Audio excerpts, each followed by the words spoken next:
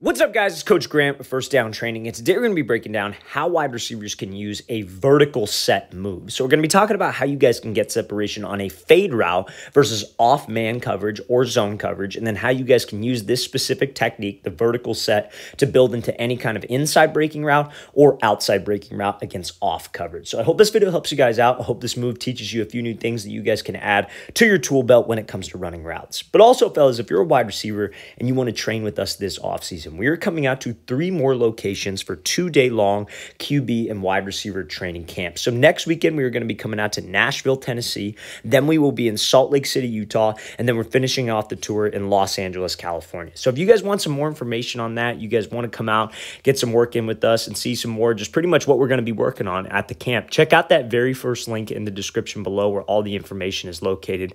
Hope we could see you guys out there. Let's get started with this video. So anytime that we have like this off-man coverage and you have to run a fade. Normally, this is something that we get asked a lot, and it's more than just running by the guy. So obviously, what this vertical set move is what he does as soon as he steps on this DB's toes, that hard fake to the inside. Now, pretty much what you were trying to do with this type of move is sell like you're running inside. You're selling like you're running a dig. You're selling like you're running a post just to get this DB to either to hesitate, maybe to stop his feet completely so I can open up some space to the outside. Now, a great benefit of this move is that you do not get squeezed to the sideline. So we look at where this DB's leverage is, right? He's inside shade and he's off man. So we automatically know if I have to run a fade, a lot of wide receivers will just try to take off and run. They will see this type of coverage and they will just try to run around the DB. But this DB, we know, because he's lined up inside shade, what's he trying to take away? Trying to take away the inside route, right? So if you just try to run away, that's what he wants you to do. He does not want you to go to the inside. He wants you to go to the outside because the sideline is his help. So if you just try to take off and run, he is going to get hands on your hip, squeeze you to the sideline, and give you maybe about a yard for the QB to throw you open. From a guy who has experienced both positions, that is a very, very tough throw. That is an almost impossible throw. You have to be so pinpoint with your accuracy. So if you don't have a quarterback who's pinpoint, pretty much going to be an incompletion. So you have to threaten the DB inside, and that is what a vertical set can do. You want to close the distance, you want to step on his toes, and you want to make this thing for just a step look like it is a post. Hips and shoulders fake. You're stepping hard with the inside foot, and you're closing the distance with him. Because if you get him to separate, and now I have some space to operate back to the outside, it's a tighter angle, that can allow that quarterback some space to throw me open and fade me back to the outside. That is a textbook route of how to use this vertical set. So now, on the next clip, we're going to be showing a route from Stefon Diggs and how you guys can use a vertical set on a dig route to make your routes look the same. So let's play this thing again, full speed. Great job stepping on the DB's toes, using that head fake inside, and then keeping that head down to accelerate back to win on this fade. So now, same type of coverage, right? You got inside shade. Now, he's going to be running this dig route. So normally, this is a more creative way to do this, but normally we talk about this a lot. When you have inside shade and you have to run an inside breaking route, what do you want to do? Do you ever want to just attack the DB's leverage and try to like square him up, if you will, attack his midline or inside shoulder?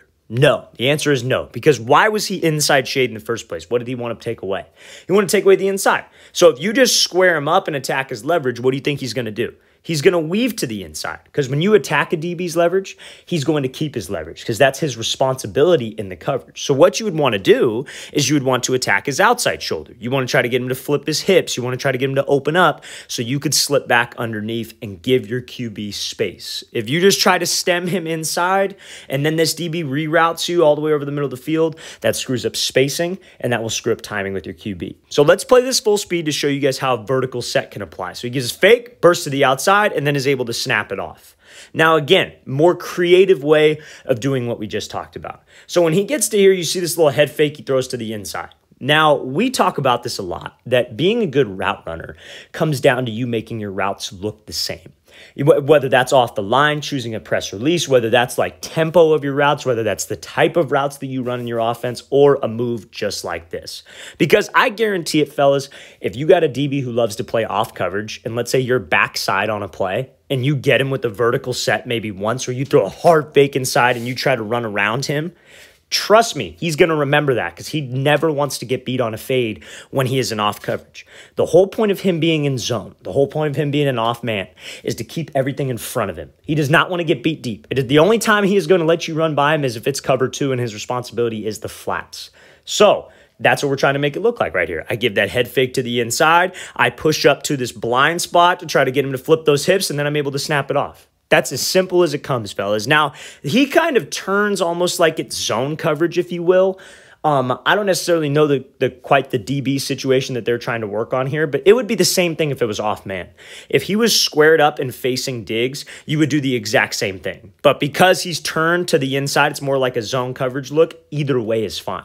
You threaten him to the inside with that vertical set, and then you push back up and attack that outside shoulder or blind spot to get him to think fade, and that could slip me back underneath. Let's play this thing again full speed, and then we'll look at a route from Justin Jefferson and how you guys can use a vertical set on a comeback route. Let's play this thing again full speed one more time. Great job by Diggs throwing that fake, working up to that blind spot, and then getting separation on that inside route. So now this is like a straight up zone coverage look right here.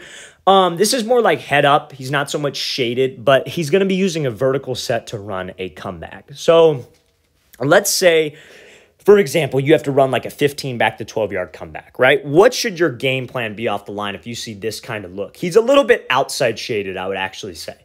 So what should your game plan be?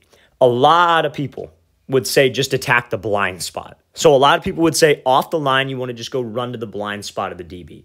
But guess what? When he's outside leverage like this, he's just going to squeeze you to the sideline. You need space to accelerate on a comeback. So I would say you want to attack the inside shoulder. So let's play this thing full speed, and that's exactly what Jefferson does. He does the vertical set, then he breaks to the blind spot, and then he's able to run this thing off. Because we were trying to make every route look like what, fellas? A fade. So how would you run a fade against this look? You would do the vertical set inside, hips and shoulder fakes, stepping hard, get this DB to hesitate, and then I would go back outside. So if you're running a comeback, a lot of people think that off the line you just want to run right here. But this DB's sole responsibility when he's outside leverage is to funnel everything to the inside towards his safety. So if you just try to run to his blind spot, he's just going to widen, he's going to squeeze you, and you're going to have maybe a yard to accelerate out of a comeback break. And let me tell you this, a QB, when you're breaking at 15, he is throwing you back to 12. He is not just throwing it right at 15. It's not just a stop route. It's a comeback route where you got to accelerate. So if you don't give yourself that space to accelerate, he's screwed. It's an impossible throw because that DB's right on your hip and he has no space to throw you open and he will not throw you the ball. So you have to give yourself some room, and that's what this vertical set can do. You attack the inside shoulder, you throw the fake, now we get the DB to open up, but when I snap off this comeback, I'm tighter to him and I have space to run. If you just try to run, he will just squeeze you and you'll have no space. But if you can threaten the inside shoulder, then work to the blind spot with that vertical set, that can give you space to run out and that can give you space for the QB to throw you open. That is a textbook comeback route right there from Justin Jefferson using that vertical set move. Let's play this thing again, full speed one more time. Great job threatening the inside shoulder, selling like he's going to run a post, then getting up to the blind spot when he is closer to the DB, due to attacking his inside shoulder. All right, fellas, I really want to thank you for watching. I really appreciate it. If you guys have any questions at all, don't hesitate to leave those in the comment section below. Always appreciate the feedback from you guys. You guys help keep this channel going, so we definitely appreciate it. And again, fellas, if you'd like to come out to one of our off-season camps that we have remaining this year, we are coming out to Nashville, then Salt Lake City, and then Los Angeles, California. So check out that very first link in the description below. We'd love to have you guys out there. I'll see you guys next time.